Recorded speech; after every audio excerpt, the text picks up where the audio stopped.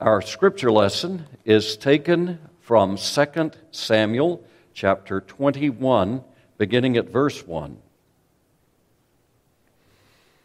During the reign of David, there was a famine for 3 successive years, so that David sought the face of the Lord. The Lord said, "It is on account of Saul and his blood-stained house. It is because he put the Gibeonites to death." The king summoned the Gibeonites and spoke to them. Now the Gibeonites were not a part of Israel, but were survivors of the Amorites. The Israelites had sworn to spare them, but Saul, in his zeal for Israel and Judah, had tried to annihilate them. David asked the Gibeonites, "What shall I do for you? How shall I make amends so that you will bless the Lord's inheritance?" The Gibeonites answered him, "We have no right to demand silver or gold from Saul or his family, nor do we have the right to put anyone in Israel to death." "What do you want me to do for you?" David asked. Now remember, the people that are stating this are not believers. They were unbelievers who were never part of Israel. But Joshua and the leaders of Israel had sworn an oath to them in the name of the Lord to spare them, even though they had been deceived by them. And so when you read this verse 5, you need to remember this is not what God wants people to do in any way whatsoever. It's the demand that these pagans make in order to lift the curse that they had put on Israel that had a substance to it because Israel had sworn in the name of the Lord. Verse 5. They answered the king, "As for the man who destroyed us and plotted against us, so that we have been decimated and have no place anywhere in Israel, let 7 of his male descendants be given to us to be killed and exposed before the Lord at Gibeah of Saul, the Lord's chosen one." So the king said, "I will give them to you." And then skipping down to the next page, page 508, we read these words.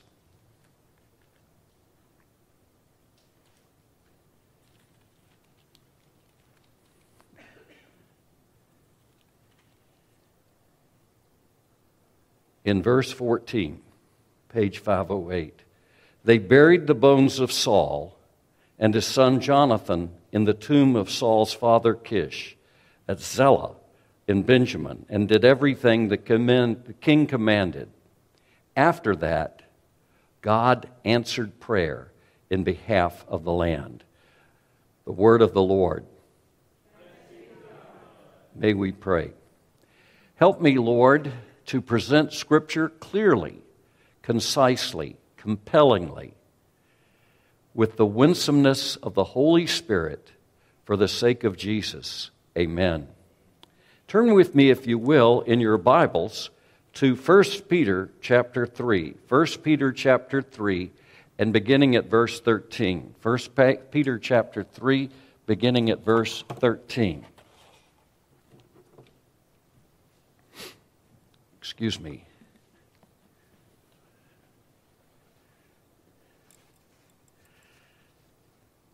I'm glad to be down where there's some humidity in the air, because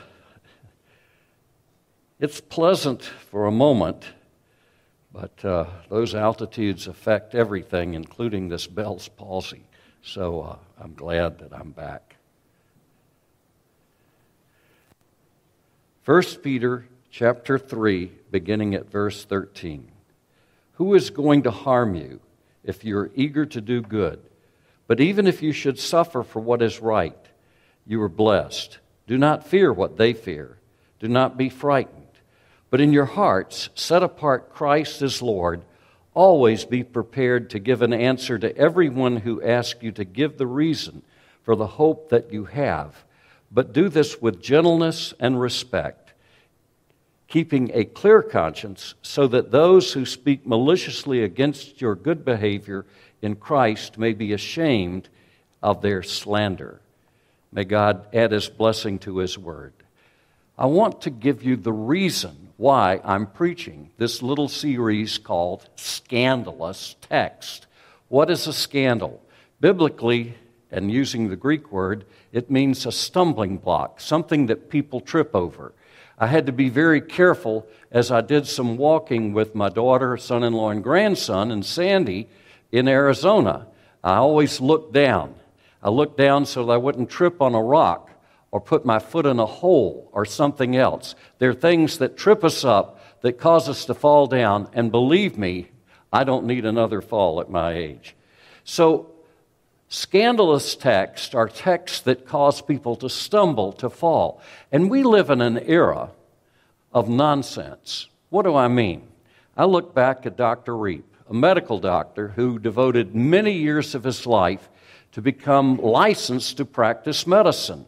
But I'll guarantee you that Dr. Reep has encountered people with their degree in Googology, that is, the ability to read Google, who will challenge what he says. Well, that's not what I believe, because da-da-da-da-da-da-da-da. And people, remember this, in the modern world with Google and Bing and all these other search engines, people can post virtually anything they want to post, and nobody really is doing fact-checking. In fact, I've learned with the internet that fact-checkers sometimes maliciously malign the truth and say, this isn't true, when it really is true. We've lived in an era in the modern world unlike any other in the history of humankind, where people who know virtually nothing about anything can string together nonsense that sounds so compelling. And nowhere is that greater than in the area of religion and the Bible. And so people that know virtually nothing about the Bible itself, but because of one reason or another, perhaps how they were raised by parents that were ultra strict, ultra mean, and did not communicate in any way the love of Christ, have an anger and a hostility towards God and towards the Bible, and they write things, and they will challenge people and say, well, did you know the Bible does this? Do you know the Bible does that?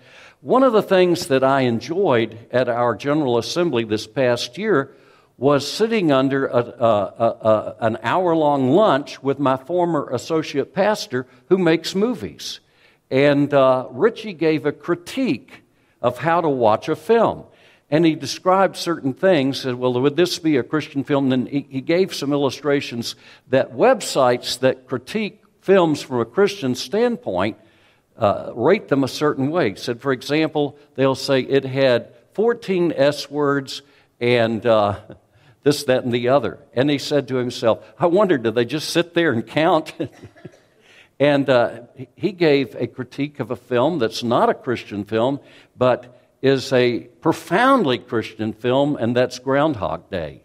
And he showed how that it has redemption in it, it has this in it, it has that in it. And Richie makes movies. In fact, his film that he produced, the author, is about to be publicly released, and it looks like it's going to be a great movie.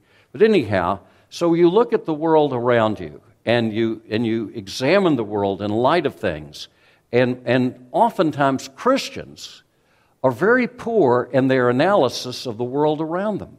They give glib, ridiculous comments about things when the reality is something is very often the opposite. So I want to address scandalous texts that make people stumble. And perhaps that's made you stumble, because I have a twofold purpose in this little short series, Scandalous Text. One is to try to remove the doubts that Christians have about God and His Word. And two is, and this is what's so important, is to enable you, and I mean you. I'm talking about you, being able to defend the faith, the Christian faith, to other people. Because why are you still alive? Think about it. Why has God spared your life? Why has God spared my life? There's one fundamental reason. It's to glorify God by reaching other people with the good news about Jesus. Do you know that most people really don't understand the gospel? They've grown up in a church that was a certain way. Do you know that my wife's church, when she was a little girl, and it was a huge mega church in Jacksonville, Florida. It was called originally Beaver Street Baptist Church. And then when they outgrew their facility and decided to move, they renamed it the Jacksonville Baptist Temple. And so when Sandy, while I was a student pastor of a little Presbyterian church in 1969 near Clinton, South Carolina, she joined that church. And the person who typed the bulletin said, "Today we receive Sandy Vincent by transfer of letter from the Beaver Temple of Jacksonville, Florida." Is that like the Moose Lodge or Elks? Anyhow, but her pastor, when she was a little girl, taught this from the pulpit, that black people are not human. They were created by God to serve white people. Now, to us today, that sounds bizarre. To us today. But believe me, when I was growing up, that wasn't so far from what people generally believed. And we've come a long way. In many ways, we've come a good way. In many ways, we've come a bad way. The important thing in assessing where we have been and where we are is, does it line up with Scripture? So, scandalous text, trying to deal with things that have caused people to stumble and hate God and reject the church. And so, listen to his counsel here. He says in verse 15, 1 Peter 3:15, "But in your hearts set apart Christ as Lord. Always be prepared to give an answer to everyone who asks you to give the reason for the hope that you have." I want my life, how I conduct myself, what I speak, I want my life to remind people of Jesus. I want people to be provoked to ask me questions. I want people to say to me, "You seem very different." Why? I want that to happen. That's the reason I want to continue to live. If I can't do that anymore, let me die and go be with Jesus. Seriously. The reason I live is I want people to see Christ in me. Now, they don't always see Christ in me. When I had a person wheeling a wheelchair in the Dallas airport after our plane was delayed for an hour coming out of Denver, and I couldn't understand the man who was speaking to me because I'm not sure where he was from. Some people were from Nepal, other people were from Ethiopia, but I couldn't understand, and I became angry. And as I was passed off to someone else, a lady who was from Nepal, who was very sweet, I began to be convicted. Now, that really wasn't the way I want people to remember me, because I have a booming voice. And I began to speak loudly to get somebody's attention other than the man who was from, I could never figure out where he was from because I couldn't understand him. "I need help. I understand that the plane to Texarkana has not yet left." And I got help. But then as I'm being wheeled by this sweet lady who was from Tibet, and I was able at the end in thanking her to do this, and which is the Buddhist way of saying thanks. And no, I don't always exhibit Christ. Sometimes I get angry. Thank God that His using me doesn't depend on my personal perfection. Because if it did, I may as well go, okay, I'll see you later. But I want my life to reflect Christ in such a way that people say, "You seem so different. Why are you happy?" You know that happiness is an amazing phenomenon in our modern world. Most people are terribly depressed. Suicide is at an all-time high. And the use of psychotropic drugs to cope with life's sadness is higher than it's ever been in the history of humankind. I want people to say, "Why are you happy? Why do you have hope? Why are you an optimist? I'm stuck on a hope, on a thing called hope. And so he says, always be prepared to give an answer to everyone who asks you to give the reason for the hope you have. Be prepared. What is my task as your pastor? A pastor teacher. It's to equip you to do the work of ministry. This church will not survive if you hire somebody to do the work of the ministry. And that's why churches throughout America are dying. The job of a pastor is to equip you to do the work of the ministry. And that's what I'm trying to do today, is to equip you to do the work of the ministry. It's to give you answers to these texts that maybe your children or grandchildren have been alerted to somewhere, and they say, I can't believe the Bible, Grandpa. I don't believe that stuff. This is ridiculous. How could a God, da-da-da-da-da, and so on. So he says, I want you to be prepared to give an answer. Peter's not writing this to pastors. He is writing it to pastors, but he's also writing it to the people of the churches to whom he was addressing himself. And he says, always, he says, be prepared to give an answer to everyone who asks you. What's the first thing you do when you get asked a ridiculous question? Pray. Because you're not smart. You say, well, what do you mean I'm not smart? Well, that's what I do. I say, Lord, I'm not smart. I don't know how to give an answer here. And I need a help. I need you to tell me what you want me to say. Please, Lord, put it in my mind. Help me recall things that I've heard and even things I've never heard about, and just give me wisdom as I respond to this person, because what comes out of my mouth has eternal consequences. And so he says, notice here, he says, the hope that you have. Notice how he says to do it in that next sentence, top of page 1890. But do this with gentleness and respect. Let's think about it for a moment. Do this with gentleness. The Greek word that's translated gentleness there is a word that means not really being hung up on your own importance. Guess what? I have trouble with that. So do you. Because I think I'm important. I think that it's very important how people treat me. Like putting people to work in the Dallas airport and the Denver airport who don't speak English clearly enough to be understood. I'm grateful that people that speak other languages have somebody they can understand, but that annoyed me. And I think I'm important. I paid for those tickets. I paid for the help. I think I'm important. Don't you think I'm important? But you know, that's what we all deal with, isn't it? I'm important. I'm important. And I'm kind of stuck on myself. Are you stuck on yourself? And you know, here's the problem. When I'm stuck on myself, when I'm focused on my importance, I need to get to that plane so that I don't have to spend the night in the Dallas airport. And in the beginning, there was only one other person around us in that section. It was a lot of fun exploring places there and able to buy a bottle of water and some potato chips so we could take our vitamins before we went to sleep. And then people would come in and they would talk and wake us up. It was surreal. Wow. But I think I'm important.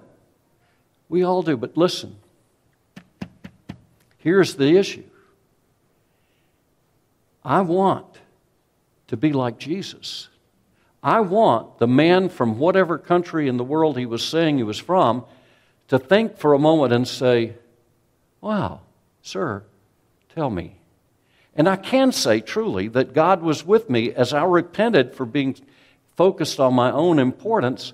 God enabled me to be gracious to the lady from Nepal and even to pray with her. Wow. So it's when I forget about myself and how important I am, and that's really hard to do if we're honest, if I can focus on what's really important. What is the big thing? The big thing is the Lord Jesus, and not presenting a stumbling block so that people can get in touch with Him, because religion has never done anybody any good. Marx was right on one point. It is the opiate of the people. But Jesus does great good for people. The great goal of the Christian is to connect other people with Jesus. And so he says to do it with gentleness. And again, gentleness is an inadequate translation. It's true as far as it goes, but the gentleness flows out of a heart that says, I'm not really important. I'm not going to be focused on how people view me, this, that, and that. If I look like a fool by being sweet and kind and gentle and turning the other cheek and forgiving other people, so be it.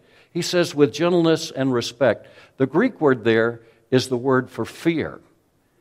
And what does he mean to fear people? It's not really fearing people. It's what the Christian has towards God. For the Christian, there's no fear in the sense of terror, fear of consequences. For the Christian, it's simply respect. And it's important for me to show respect towards everyone. From the youngest person, good morning, Theo. You're the youngest one here today. Normally it's Iona, but today you win the contest.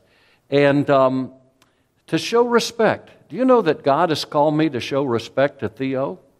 And Theo, thank you for helping your mom make a great poster that greeted us in the Texarkana airport yesterday. Welcome home, Bob and Sandy. I wouldn't be surprised you didn't have part in that. So to show respect, my obligation is to show respect to everyone. I'm struck with that when I eat and out, and we've had to eat out a lot this week, past 2 weeks, so I'm sure that probably put on a pound or two, hopefully not more. And I'm struck with how waiters and waitresses deal with you. Now, I have the power of the tip, but I always tip 20% because those people don't make a lot. And I was struck last night as we ate a meal, and the guy kept calling me buddy. And I thought, okay, all right, okay. I almost talked to him, but then I thought, what matters most? His name was Oliver, and he kept calling me buddy. And he was probably at least, probably close to 50 years younger than I am. You know what I say to people? I say sir and ma'am to everybody. Everybody. I say sir and ma'am. Why? It's a habit I want to get into. Why? Because it's a way of showing respect. I remember as a boy saying sir to someone who did not look like me, and I was corrected and told, don't say sir to somebody that looks like that. And I thought, wow, that's nuts.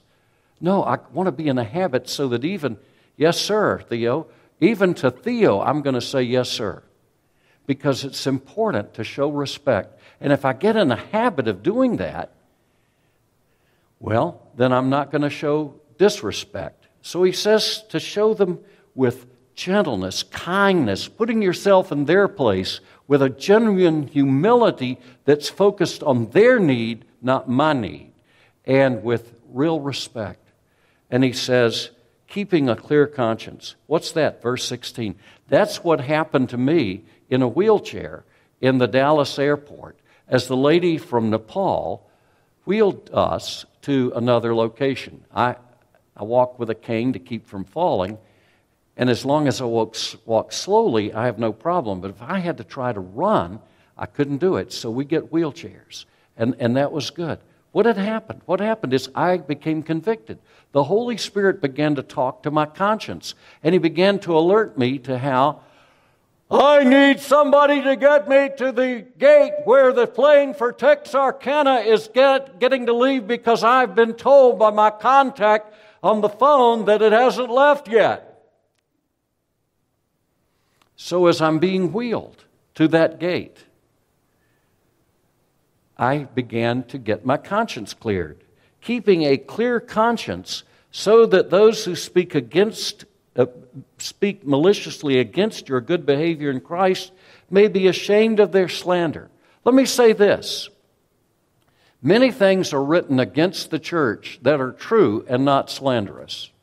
Because if you look at the history of Christianity, from about 325 AD on, Christianity has not had a very good track record. What happened in 325?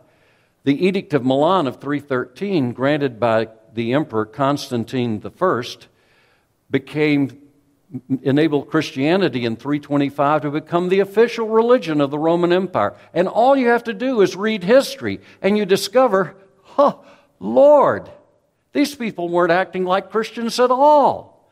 They did terrible things. Church history is a record of the atrocious ideas and actions of the church.